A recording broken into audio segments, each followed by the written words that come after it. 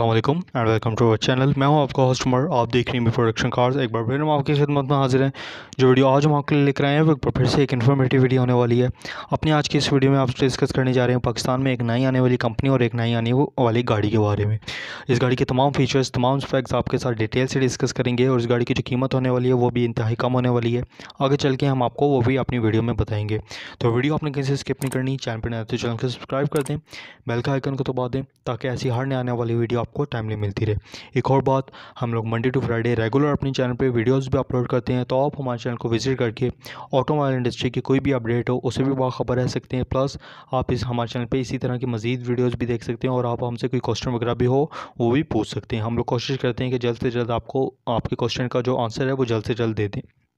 चलते हैं आज के टॉपिक की तरफ। तो आज का टॉपिक है वो है चंगान A800। अगर इस कंपनी की बात कर लीजिए तो ये बेसिकली एक चाइनीज़ ब्रांड है। पाकिस्तान में ये मास्टर मोटर्स की कोलैबोरेशन से अपनी गाड़ियाँ लॉन्च करने जा रही है। अगर आज की गाड़ी है वो है चंगान A800। ये जो गाड़ी है ये एक MPV कैटेगरी में फॉल करती है। MPV गाड़ी क्या होती है पहले मैं आपको वो बता दूं। MPV गाड़ी का अगर फुल फॉर्म आपको बताऊं तो वो मल्टीपर्पज़ व्हीकल है। मतलब आपको एक गाड़ी जो आपको मल्टीपर्पज़ आपके ज़्यादातर मकासद के लिए यूज़ हो जाए उसको MPV कहा जाता है। MPV अगर पाकिस्तान में जो मौजूद हैं उनकी बात आपसे कर लेता हूँ। वो सबसे पहले आपको नज़र आएगी होंडा BRV। उसके बाद आपको कुछ अर्से पहले आई थी टोयोटा रश, बट वो उस तरह से पाकिस्तानी मार्केट में कामयाब नहीं हो सकी। वो आपको टोयोटा रश भी मार्केट में लेकिन मिल जाएगी।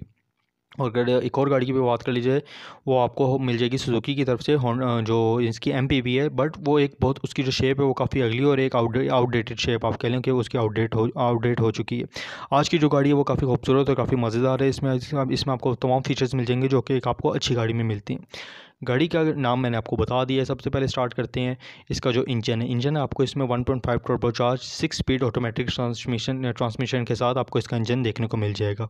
अब आ जाते हैं गाड़ी की अगर शेप की तरफ, तो गाड़ी की जो शेप है वो काफ़ी खूबसूरत है और आपको किसी भी तरह एक MPV की लुक मतलब एक MPV की मखसूस शेप होती है उस तरह की आपको नहीं लगेगी। गाड़ी काफ़ी खूबसूरत है। गाड़ी की अगर स्टार्ट से बात कर लीजिए तो गाड़ी के स्टार्ट में नीचे बम्पर से स्टार्ट करते हैं, उसमें आपको डिफ्यूज़र बम्पर लगा हुआ नज़र आ जाएगा। साथ ही आपको फॉग लैंप्स की ऑप्शन मिल जाएगी। अगर गाड़ी की हेडलैम्प्स में आ जाए तो गाड़ी की हेडलैम्प्स में आपको प्रोजेक्शन हेडलैम्प्स मिल जाएंगी। प्लस ये आपको ऑटोमेटिक हेडलैम्प्स का ऑप्शन भी मिल जाएगा। और अगर आ जाते हैं गाड़ी के साइड लुक पे, तो गाड़ी का साइड लुक जैसा कि मैंने पहले भी बताया काफ़ी खूबसूरत इन्होंने गाड़ी अपनी बनाई है। सबसे पहले स्टार्ट करते हैं इसके जो अलॉय रिम्स हैं, 16 इंच के आपको इसमें अलॉय रिम्स मिल जाएंगे। और गाड़ी के जो साइड मिरर्स की बात कर लीजिए, जो पैसेंजर मिरर्स होते हैं उसकी जो उनका जो एक आप कह लें साइज़ है वो भी काफ़ी बड़ा दिया गया है। अब आ जाते हैं जो गाड़ी की बैक डिज़ाइन है उसकी तरफ आ जाते हैं। गाड़ी के बैक में आपको सबसे पहले बम्पर में डिफ्यूज़र बम्पर लगा नज़र आ जाएगा और उसके ऊपर आपको इसके बैक लैंप्स नज़र आ जाएंगे और उसी के ऊपर आपको स्क्रीन में एक अदद वाइपर लगा हुआ नज़र आ जाएगा। अब आ जाते हैं गाड़ी के रूफ़ की तरफ। गाड़ी का जो रूफ़ है वो काफ़ी इंटरेस्टिंग है। गाड़ी के रूफ़ में आपको सबसे पहले नज़र आ जाएगा इसका जो रूफ़ है वो पैनोरामिक सनरूफ़ है। अगर आप एक कह लें कि आप घूमने फिरने गए हैं और किसी भी से आप लोग ट्रैवलिंग कर रहे हैं, अगर आपकी गाड़ी में पैनोरामिक सनरूफ़ है, जो आपका मज़ा है ना जर्नी का वो दुबाला हो जाएगा। इसमें आपको पैनोरामिक सनरूफ़ का ऑप्शन मिल जाता है। जो इसका इसमें आपको एक मज़ीद फ़ीचर्स देखने को मिल जाता है। जो इसका रूफ़ है ना, जो पैनोरामिक सनरूफ़ है वो ऑटोमेटिक है। मतलब जैसे ही आपको बारिश वगैरह ये सेंस करेगा तो ये ऑटोमेटिकली खुद ब खुद बंद हो जाएगा। और जो इसमें आपको रूफ़ में आपको शार्क फिन एंटीना भी मिल जाता है और रूफ़ लाइनिंग भी नज़र आ जाएगी देखने के लिए। अब आ जाते हैं गाड़ी के अंदर। तो गाड़ी के अंदर अगर बात करिए तो ये एक 7 सीटर गाड़ी है। गाड़ी की बात करते हैं ड्राइवर साइड से। ड्राइवर साइड में आपको जो इसकी सीट है वो आपको हीटेड सीट मिल जाएगी। अब आ जाते हैं गाड़ी के अगर आप कह लें इंस्ट्रूमेंट क्लस्टर की तरफ आ जाए तो वो आपको पूरा डिजिटल मिलेगा। कहीं भी आपको एनालॉग या किसी भी तरह का एनालॉग सिस्टम नहीं मिलेगा। पूरा डिजिटल आपको देखने को मिल जाएगा, जिसका साइज़ है तकरीबन 7 इंच। आपको इंस्ट्रूमेंट क्लस्टर आपको देखने को मिल जाएगा।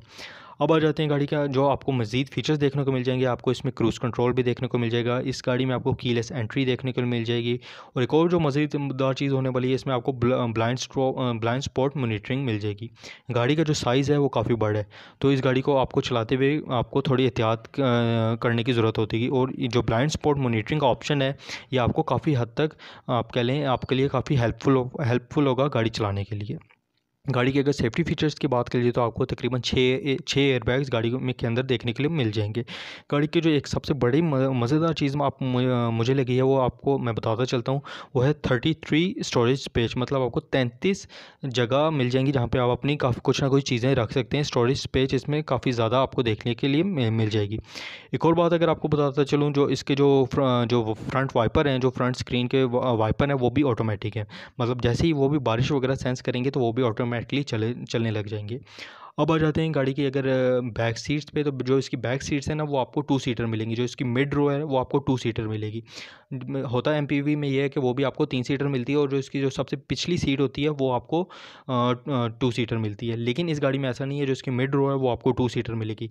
और ये काफ़ी एक अच्छी चीज़ होने वाली है। अच्छी चीज़ इस सेंस में होने वाली है कि जो सबसे थर्ड रो में जो बंदा बैठता है ना, अगर उसने गाड़ी से उतरना हो तो जो सेकंड रो में बंदे बैठे होते हैं उन तमाम को भी उतरना पड़ता है। तो गाड़ी जो सेकंड रो है वो आगे होती है, इस तरह वो पिछले बंदे को बाहर उतर के जाना पड़ता है। लेकिन इस गाड़ी में इस तरह का कोई सीन नहीं है। गाड़ी के जो आपको पिक्चर वगैरह मैं अटैच कर रहा हूँ तो आप देख सकते हैं, गाड़ी की जो 2 सीटें हैं मिड रो में, जिसकी वजह से जो इसके जो थर्ड रो के जो पैसेंजर होंगे उनके लिए एंट्री और एग्ज़िट बहुत आसानी होगी, और उनको मतलब वो बआसानी अंदर आज और जा सकते हैं। गाड़ी के अगर मज़ीद फीचर्स की बात कर लूँ तो इसमें आपको पुश स्टार्ट का ऑप्शन भी मिल जाएगा। और इसकी जो एक और अच्छी चीज़ है वो इसका एनवायरनमेंट कंट्रोल है। मतलब इस गाड़ी में अगर आपको अंदर पोल्यूशन वगैरह का जो एक आप कह लें क्राइटेरिया वो थोड़ा ज़्यादा हो जाएगा, तो गाड़ी ऑटोमेटिकली इसको भी सेंस करके अंदर जो इसकी पोल्यूशन होगी उसको भी कम करने की सलाहियत रख सकती है। तो ये काफ़ी अच्छा ऑप्शन है। मज़ीद अगर इसकी फ़ीचर्स की बात कर लीजिए जो आपको बीआरवी में देखने के लिए नहीं मिलती, वो ये है कि जो बीआरवी की जो एसी की परफॉर्मेंस है वो जो थर्ड रो के लिए है उसके लिए काफ़ी कम है। लेकिन इसमें ऐसा नहीं है, इसमें थर्ड रो के ऊपर भी एसी की वेंट्स दी हुई हैं, जो कि गाड़ी के एक आप कह लें प्लस पॉइंट होने वाले हैं। ओवरऑल गाड़ी की लुक भी काफ़ी खूबसूरत है, और गाड़ी के जो फीचर्स हैं वो भी काफ़ी अच्छे हैं। और एक आपको तमाम वो फीचर्स मिल जाते हैं जो कि एक बहुत एक्सपेंसिव गाड़ी में आपको देखने को मिल जाते हैं। जैसे कि किया की ग्रैंड कार्निवल है, आपको वही तमाम फीचर्स आपको इस गाड़ी में भी देखने के लिए मिल जाएंगे। गाड़ी की अगर प्राइस की बात कर लीजिए तो गाड़ी की जो प्राइस होने वाली है, पहले तो इन्होंने कहा था कि हम लोग तकरीबन राउंड अबाउट 30 लाख के अंदर हम अपनी गाड़ी लॉन्च करेंगे। लेकिन अब ये कहते हैं कि हम लोग अपनी जो गाड़ी है वो आप उसको रखेंगे, जो होंडा सिविक है उसके मुकाबले में रखेंगे इसके जो प्राइस है। तो आप एक्सपेक्ट कर सकते हैं तकरीबन अंडर 40 लैक्स। लेकिन इस नई आने वाली गाड़ी के लिए आई नो ये भी प्राइस काफ़ी ज़्यादा होने वाली हैं। अगर इन्होंने अपनी गाड़ी को कामयाब बनाने तो इनको अपनी जो कीमत है वो कम रखनी पड़ेगी। और इस गाड़ी के तकरीबन अगर ये 30 लाख रखते हैं या 32-33 लैक्स रखते हैं, तो इस गाड़ी के लिए आप कह लें एक अच्छी अमाउंट होगी। और गाड़ी की लॉन्च डेट की बात कर लीजिए तो वो भी एक्सपेक्टेड थी जुलाई तक, लेकिन अभी आप देख सकते हैं कि क्या माहौल वगैरह चल रहा है। तो आप एक्सपेक्ट करते हैं जैसे इंशाल्लाह ये ख़त्म होगा तो इस साल के एंड तक ये गाड़ी आपको ख़रीदने के लिए मिल जाएगी, और आपको रोड्स में देखने के लिए भी मिल जाएगी। तो ये थी आज की वीडियो, उम्मीद करते हैं आपको पसंद आई होगी। अगर इसी तरह की और वीडियोज़ देखना चाहते हैं हमारे चैनल को सब्सक्राइब कर दें। मिलते हैं आपसे नेक्स्ट वीडियो में, दुआ में याद रखिएगा। अल्लाह हाफ़िज़।